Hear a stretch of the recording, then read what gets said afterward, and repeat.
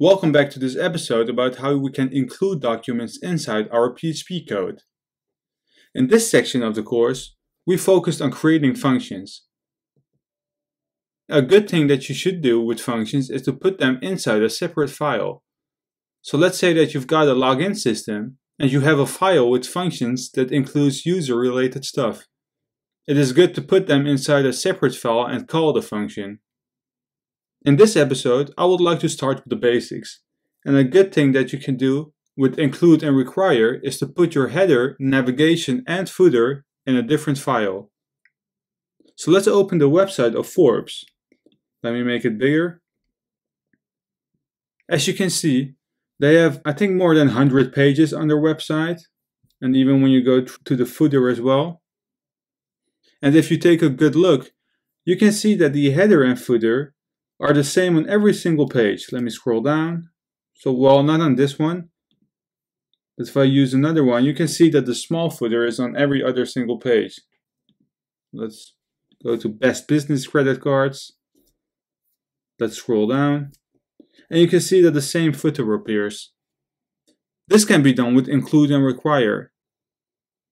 It is also pretty good for error detection, because if you copy paste your header on every single file, and you make a mistake somewhere and you want to change it, you need to change it on every single file. Just like functions, it's better to show you how this works, so let's start working on separating our documents. Let me close off the Forbes website, and inside my functions, I want to create a new file called index.php. Let's write doc, hit tab, and create opening. I won't be focusing on styling in this video. I just want to show you the basics of separating files. So let's create a navigation inside header tags with a nav. I have an unordered list and I have a list item. Inside my list item, I want to create a link. And the first link needs to be home. And let's also add inside our href index.php. Let me make this smaller. Alright. So let's copy it 2 more times and paste it 2 more times. Sorry. Let's change the second index to about and the third one to contact. We want our content to be outside of the header. So let's go below our header closing tag. Let's create an h1 tag and let's write down welcome. We also need to create a footer. And in our footer, let's create a paragraph tag and write down this is my footer. Let's save it, refresh it, and you can see that all the elements are placed inside our document. In order to start separating our documents, we need to know what we want to put in separate files. It won't be necessary right now to put our body, so our h1 tag, in a different file, because the body of the page changes on every single page.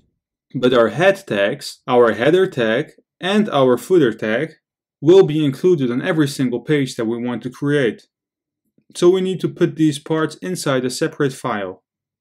So let's start with the top of our document, our head tag, and our HTML opening tag. Let's copy it. And the way I like to work is to separate the pages that people see with the things that I want to include. So therefore, in my functions folder, I want to create a new folder and I want to call it includes.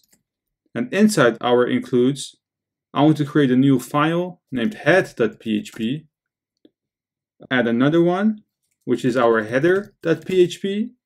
And I also want to add my footer.php. So let's close off header and footer. And I want to focus on the head.php. So what we just copied, let's paste it right here. And let's do the same thing for our header. Well, we can add our body tag as well in the head. And let's copy our header. Let's go to our header.php. Let's paste it right here. And let's do the same thing for our footer. And you also need to copy your closing body and closing HTML tag as well. So let's place this inside our footer. Let's save it, close it. Let's save our header and close it as well, and our head as well. Right now, if we want to save our file, refresh it, you can see that only welcome is printed out. What we need to do is to actually link to our files that we created in our includes. this can be done with the include construct. And this is something that you haven't heard before. So let's go on top of our page in our index. And let's create opening and closing PHP tags. Inside our opening and closing PHP tags, we want to write down the keyword include, followed by single quotes or double quotes, it really doesn't matter, and a semicolon. Inside the single quotes, we need to write down the path of the document that we want to include. And in our case, we have put our head.php inside our includes folder, backslash, and the name of the file is head.php. We also want to include our header at the top, so let's copy paste it and let's change head, well, the second one, to header. Let's save it, refresh the browser, and you can see that the head and header is added inside our page. Well, you cannot see if our head is added, so let's inspect our page. Let's open our head and you can see that it's added. Let me make this smaller again. Let's do the same thing for our footer. Let's create opening and closing PHP tags. Let's write down include, single quote, semicolon, and our footer.php is also in our includes folder, backslash, footer.php.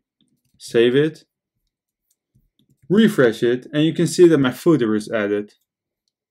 What we want to do next is to create the about and the include page. So in our functions, let's create a new file and let's call it about.php. And the other one, is contact.php. Let's go to our index page. Let's copy paste everything that's in our index in our about, and let's change welcome to about. Let's do the same thing for contact. Save it, save our about as well. And we need to change our header. Second one is about, and the third one is contact. So let's save it, refresh it. And now you can see that we can navigate through our website. So let's click on contact, about, home, contact again. And we defined our header just once in a separate file. So what we want to do now is to create a new file in the includes folder. Let's name it functions.php. So we want to create functions in our functions.php and call them in our index.php. I recommend you to pay good attention right now because what we want to do is to go to our head.php and we want to include our functions file right here and not on every other single page. And the reason why we're doing this is because we want to load our functions whenever the website is opened. And since we're calling our head on every single page, we want to add our functions right here. So let's write down include, and we want to go to our includes folder, and we want to call our functions file. Let's save it, and let's close it. Right now we're back in our functions, and let's create a function with the name introduction. So create PHP opening and closing tags, write down function, followed by the function name. Let's say introduction for now, it really doesn't matter. And let's echo out hello user. So let's go to our index page and let's remove welcome. And in order to call our function, remember we need to be in PHP opening and closing tags. So let's create them and let's call our function. And the name was introduction. Let's save it, refresh the browser and go back to our home page, and you can see that our function, the hello user echo, is printed out because we're calling our head file right here, which includes the function.php file. This was it for this episode. If you do enjoy my content and you want to see more, leave this video a thumbs up, and if you're new to this channel, please hit that subscribe button.